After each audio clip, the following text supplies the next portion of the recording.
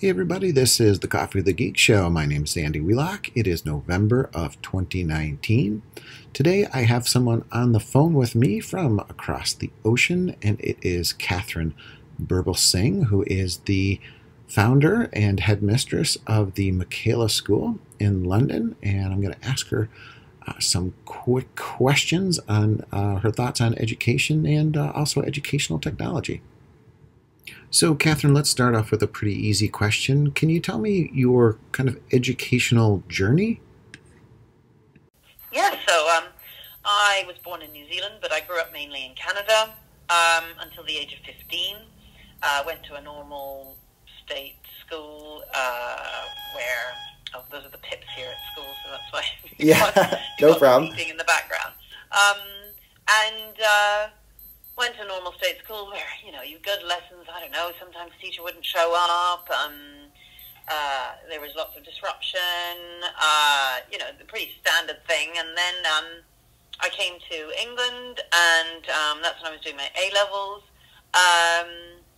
and again, a pretty standard school. I remember we were doing English A-level, and some boy, I remember the teacher talking about the Second World War, and he said, "When was that?"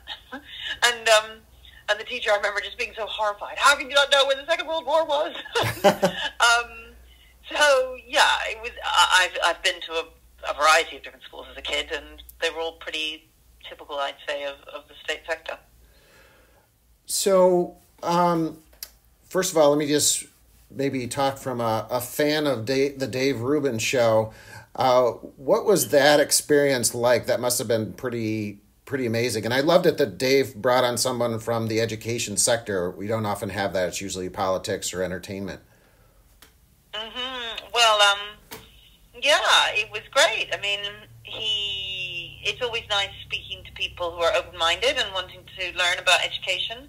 And I think, he was making certain assumptions, as you may remember in the interview, that I was trying to challenge him on.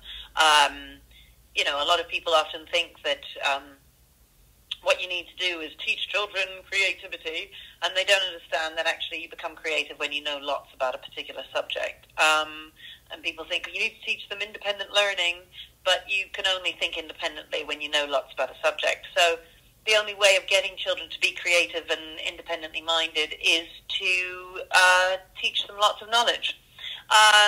And that doesn't mean children sitting down and rote learning stuff constantly. Some things might be rote learned, let's say like dates in history, or maybe your verb tables in French. But the main thing is that when you're learning something, that you are committing it to memory. That I think sadly, and that doesn't mean rote learning. Committing to memory does not mean rote learning. It just means remembering it. Sadly, I think that idea has been lost in modern education. And so teachers will think they've taught something, and they think the children have learned it. But then when it comes to remembering it, the children don't remember it. And you hear teachers in staff rooms all over the country saying, "But I don't understand it. I mean, we've done it. We learned it. We've done it so many times, and they still can't remember it." And I would say that that's about the methods of teaching that's being used to teach them. And that's why they don't remember. And that's why teachers can feel very frustrated when all of their efforts seem to come to nothing when the child doesn't remember it. And ultimately, it's because in the first place, the teacher doesn't have as their goal that the child should remember what has been learned, I do. And I think you could certainly, that same, I guess, obstacle is happening here in the United States. I think, I was just watching something on YouTube about, an interviewer went to college campuses around Pennsylvania and asked the kids, what was the Holocaust? And most of them, again, this isn't, who knows how many truly kids knew, but there was a lot of them, an alarming rate, that didn't know what the Holocaust was or could name any of the significant events of it, which was rather alarming. So yeah. Well, when I was one of my schools, I remember this boy who, one of the last days before he left us, I was talking about the Holocaust, just as an aside in lesson, and he said, "What's that?" And I went marching over to my principal's office and said, "I can't believe we've got a boy who's leaving us and doesn't know what the Holocaust is." I mean, I wasn't asking him for any details, just what is the Holocaust?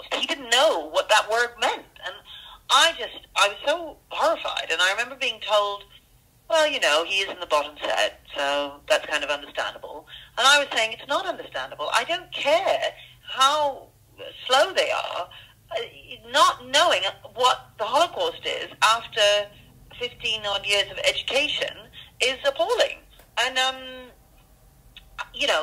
I think we can often get too used to these kind of standards. And we need to ask ourselves, well, why doesn't he know that? Because he will have been in lessons where it was taught.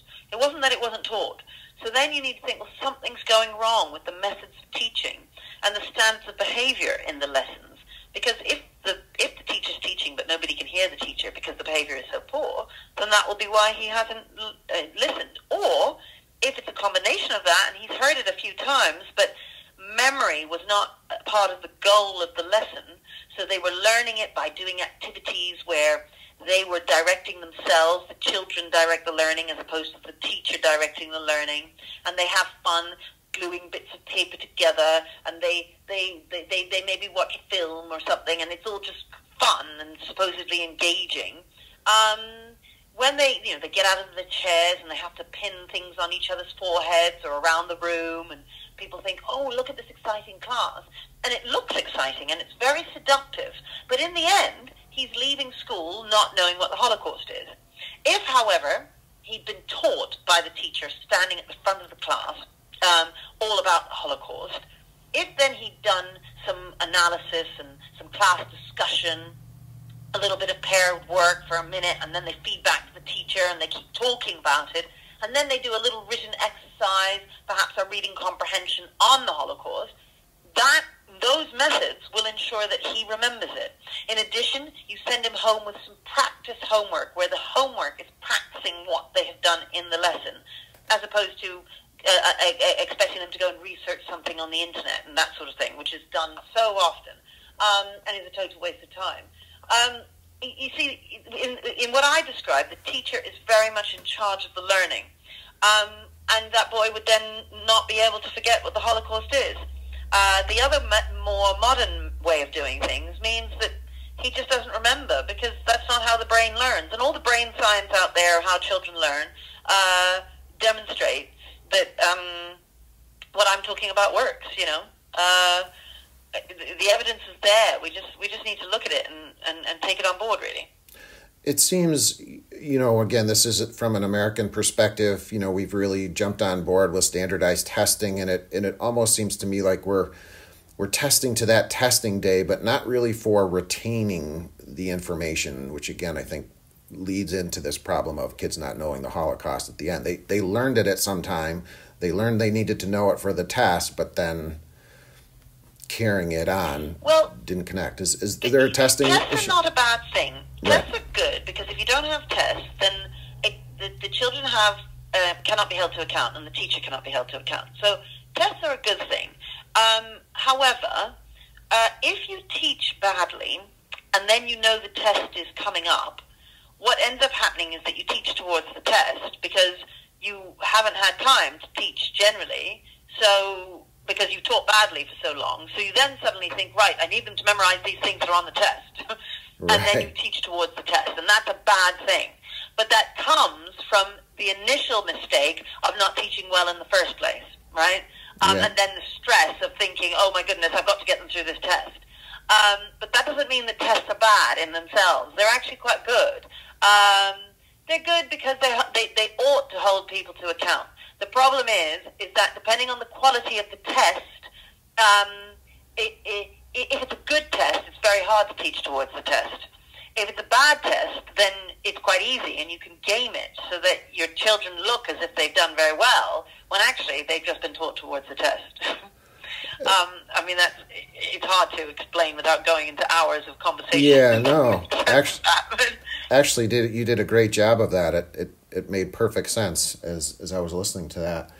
So one of the questions that I ask a lot of my guests is, if you could design your own school, what would it look like and what would it be? And you really have been a part of designing a school with the Michaela School. Can you just talk about the Michaela School and maybe your role in I'm its the development? principal, I'm the head. And we've been open for 5 and a bit years.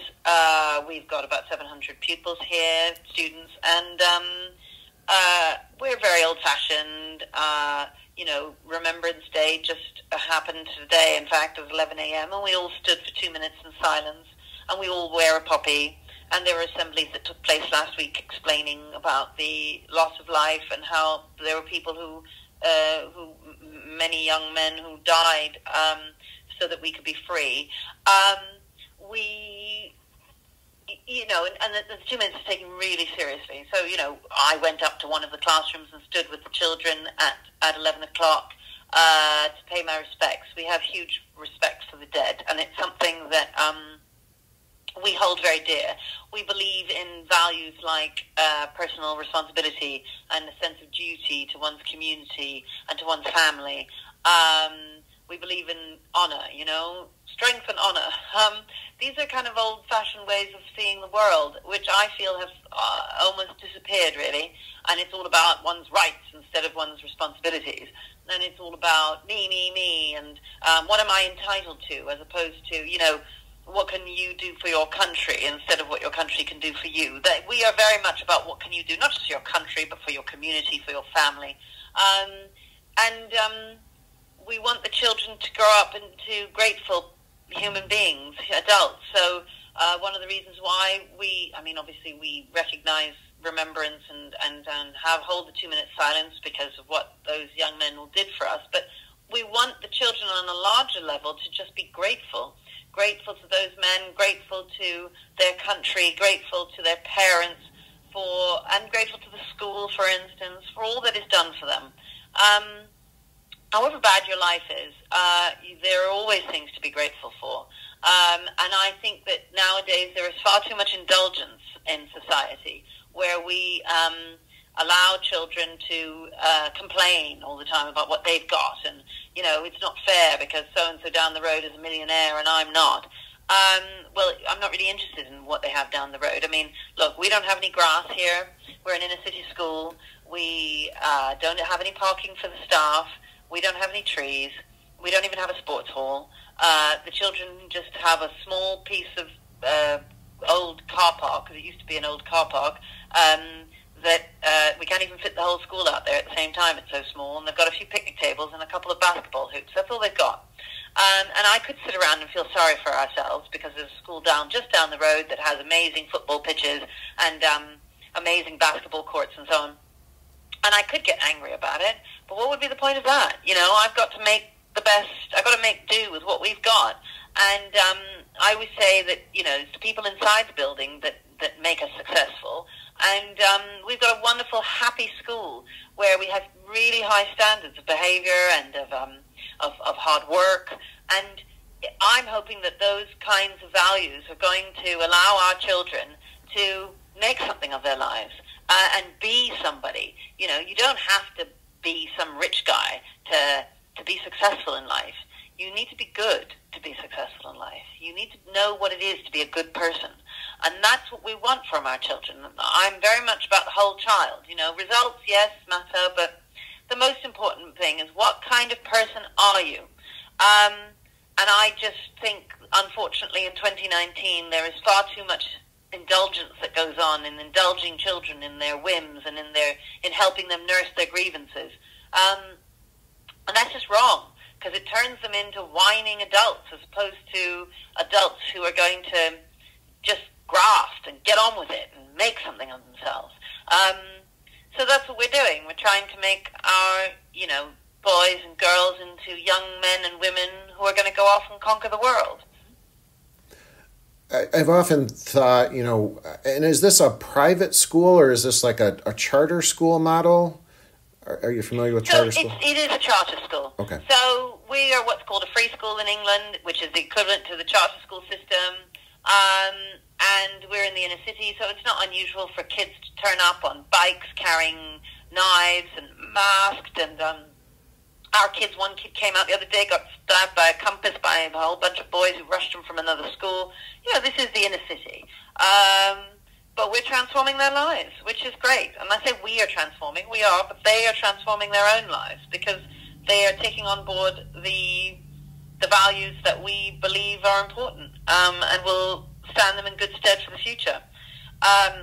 If, on the other hand, we just complained about the status quo, And if we spend all our time saying, oh, the world is racist and it's sexist and it's mean and cold and hard, which it may very well be. I mean, I'm not saying it isn't. But if that's all you do is complain, then what are you going to do? You're going to be on your deathbed at 85 and you look back and you say, oh, gosh, I couldn't make it in life because I was black, or, I had a hard life because my father wasn't around, or life was difficult for me, and so that's why I'm a failure. Well, is that really what you want, or do you want to have made something of your life despite the obstacles that were in front of you? That's what we're all about, and that means not indulging in them and talking about them constantly. Okay, last question. I know you need to wrap things up, but yes. Technology, can you give me a quick answer about technology and education and your thoughts? So I'm very anti-smartphone. Smartphones are awful. If any of your listeners have children, don't give them a smartphone. The big CEOs in California don't. When Steve Jobs was asked about the iPad when it first came out, he was asked what his children thought of it, and he said, well, why would my children have seen it? I mean, obviously you don't give an iPad to a child. Same thing with the iPhone. Just do not give it to them. The pressure will be there. It's the worst possible thing you can do, because you give your child unsupervised access to the internet, and that means, one, they'll be watching porn. Like that, I guarantee. So you are giving your child video porn. That's what you're doing.